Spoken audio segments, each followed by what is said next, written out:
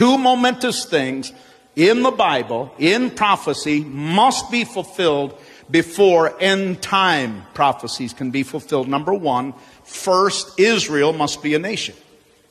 Well, May 14th, 1948, Israel was reborn as a nation. And by the way, our former president aggressively, along with allied nations, making Jerusalem recognized in the world as capital. Do you remember what the date happened to be when that was official? May 14th, 2018. 70 years to the day.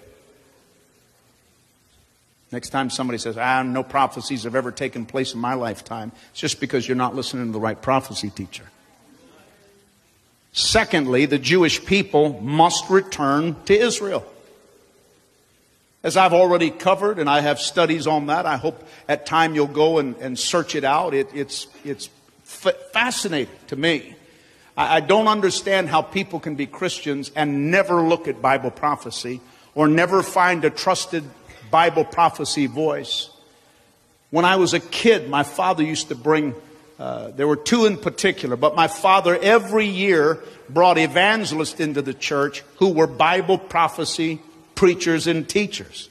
And as a kid, it fascinated me. It gave me a faith as a child to know that the Bible was not hocus pocus. It was not a religious fairy tale. It was separated from all other world religions by its prophetic content. And so they were dispersed in AD 70 by Titus in the Roman Empire, and then in AD 135. And there they remained until May 14th, 1948.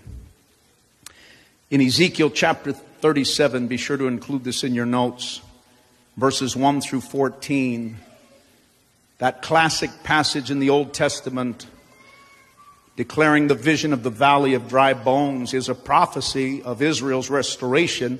And the reason why it is the valley of dry bones, when you read it, do it in your devotions, the dry bones are restored in stages, which was a prophecy that Israel will be restored in stages.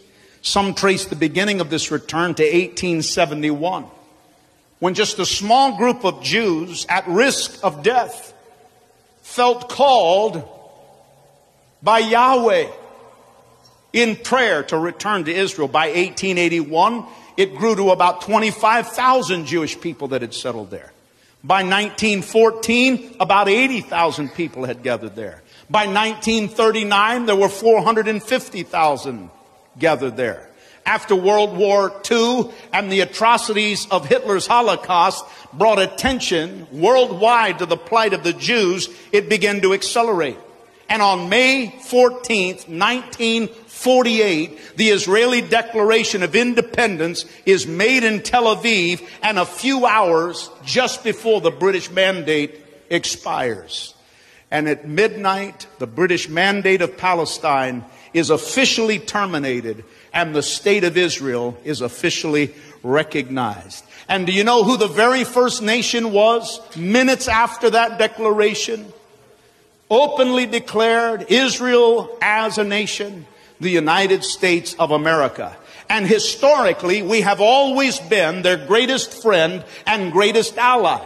One of the reasons why this nation is going to hell in a handbasket is because we now have politicians that have greater allegiances to Muslim oil than the nation of Israel. And the Bible said, I'll bless those that bless them, and I'll curse those that curse them.